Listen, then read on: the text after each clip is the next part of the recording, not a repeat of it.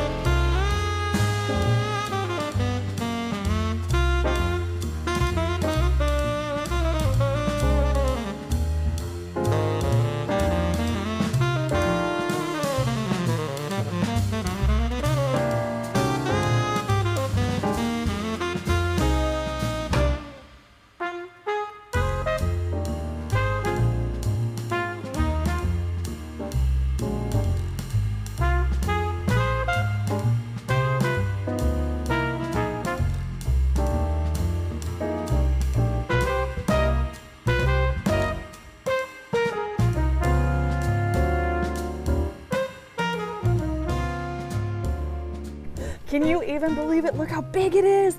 You couldn't tell in that little thumbnail picture, but this guy is a beast. The color on this could not be more perfect for the way that I'm redecorating my living room right now. These Greek style horses were so popular back in the 60s and 70s, and I've never seen one with the green on it. It's got a signature here on the bottom. It looks like SW and it's signed 1968. I was walking to the cash register kind of just meh about my finds. I mean, I found some cool things that I'm still excited about, but I was almost to the cash register and I saw this little area where they had a display, and down on the bottom, this baby was right there.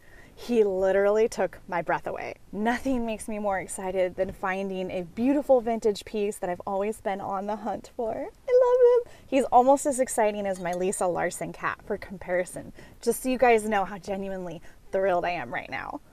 This is the best start to the day ever. I probably shouldn't have started out with him because now I'm going to be a little bit less excited about everything else. But I really like this dress. It has kind of that 1920s, 1930s dropped waistline. Obviously, the style of it is nothing like that. It almost looks like a uniform. For some reason, I have a feeling that this could be really cute. So I'm going to try it on. Hopefully it fits. If not, I'll pop it in my shop sale. This coat was $24.99, which is quite a bit for Goodwill. That's about as expensive as it gets typically with their winter coats. But this one is so soft, and I'm sad you guys can't understand how soft it is. I mean, it feels almost as soft as cashmere. It's got these beautiful covered matching buttons. This is a very classic style, and the selling point for me, besides the fact that it is the perfect size for me, was when I saw the label inside. So I know it's going to be good quality. It was made here in Portland, Oregon. I haven't done any research yet, so I don't know if this RM Gray is the brand or if that was the person who owned the coat, because there's a PE here.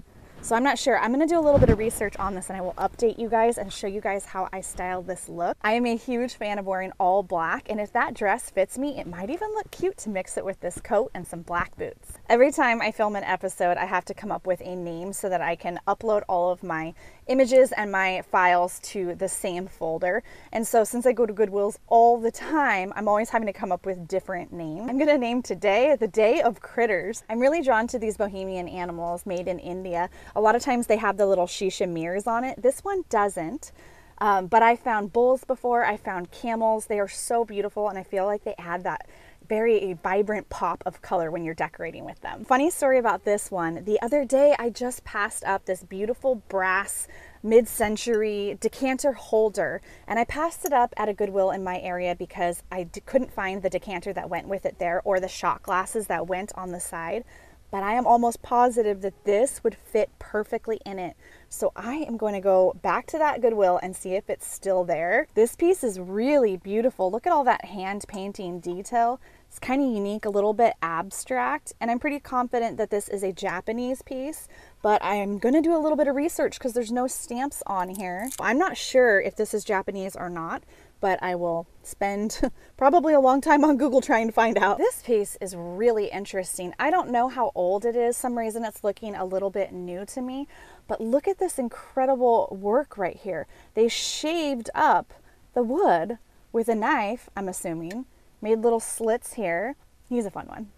So it goes without saying that this is going to be in my personal collection forever, but the rest of these little goodies are going to be coming to one of my next shop sales. And for those of you who are new here, I list new items the first Friday of every single month on my online shop. Now for the reason that I came to Scappoose today, I'm going to go see Jason at Jason's Jewelry and More Antiques. I met him in Vernonia when I was out visiting Lucky Dog Vintage, and he invited me to come check out his store, so we're headed there now.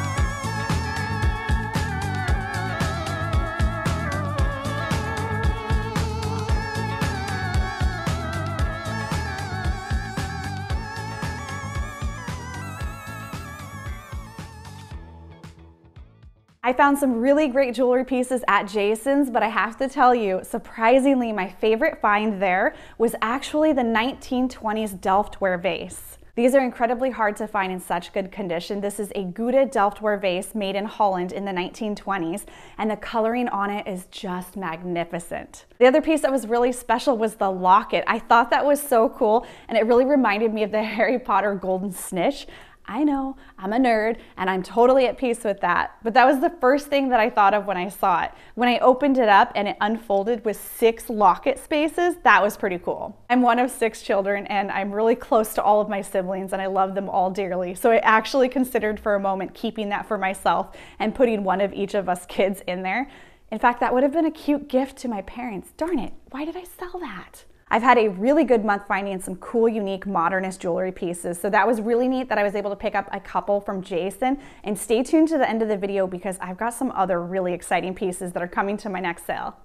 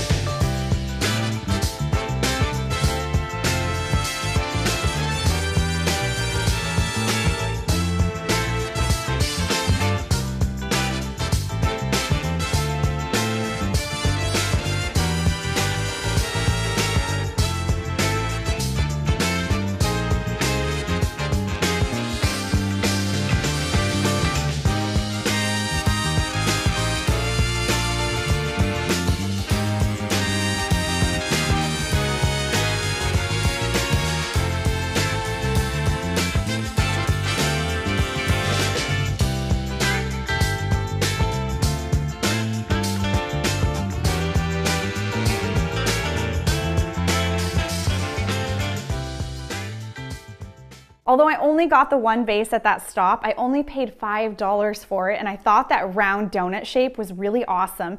And I would give this tip to anybody who's on a really tight budget or anyone who's even into minimalism. If you're going to only have one or two pieces that you're spending your money on, find something that has a really cool shape to it and a really cool pattern, because I feel like that's a way that you can make a quick, easy statement with one or two pieces. You guys, I was able to do some research on this coat and I found out that it did belong to Edna Gray, and the coat was made in the 1960s and it fits me perfectly. I can't believe how good of condition it is. I feel like this is such a classic coat that I can have forever, and I had a lot of fun styling it up today. So I mixed this with a vintage thrifted scarf. My friend gave this to me and it was only $1, and it's got these beautiful Tibetan tigers on it. And I mixed it with some kind of fun tights and my favorite black lace-up fried boots that I got on Poshmark for 75% off of retail. I also wanted to show you one of my favorite thrifted handbags that I think would look so good and classic with this coat. This was a Goodwill find and I think I paid $4.99 for it. And originally I thought it was a vintage Valentino because it has that V right there, and it does appear to be really good quality. Look at this fun design in it. The sticker inside does say Valentino, but it says Harvard Valentino, and even though it's genuine leather and made in Italy, I'm pretty sure this isn't the Valentino. But if you know anything about vintage Valentino bags, please let me know in the comments below what you think of this one. And now I need your guys' help because all of my critters have a name. I have no idea what to name this guy. He is so fantastic. I guess he's a he because I keep calling him he. And he needs a name. I was thinking maybe something Greek since he's a Greek horse. I recently reached out to you guys on Instagram for help naming my Lisa Larson polar bear. That was from my sweet friend Roger. Thank you so much, Roger. He's gonna be cherished forever. Someone commented that Martimus is the scientific name for polar bears, and I thought that was so perfect. So everybody meet Martimus. I'm gonna call him Marty for short. But this dude needs a name and I need some help. Do you tend to get more excited about something that's gonna be a forever piece in your home, or do you get more excited about something valuable that you're going to resell? Because even though that Holland vase is the most valuable find that I found today, I am by far the most excited about this guy. I really wish you could put pictures in the YouTube comments below. So unfortunate. YouTube, you need to fix that. So instead, if you guys wanna go onto Instagram and tag me at Left Coast Revivals in your best finds this week, I really wanna see what you guys have been finding, and make sure to put what state or city you're in so we kind of have an idea as we all look through them and see, you know, what's being found all across the world. I think that would be so much fun. So I'll see you guys on Instagram later this weekend, and I will see you guys in 2 picking adventures next week. Not 1, I've got 2 for you. Bye guys.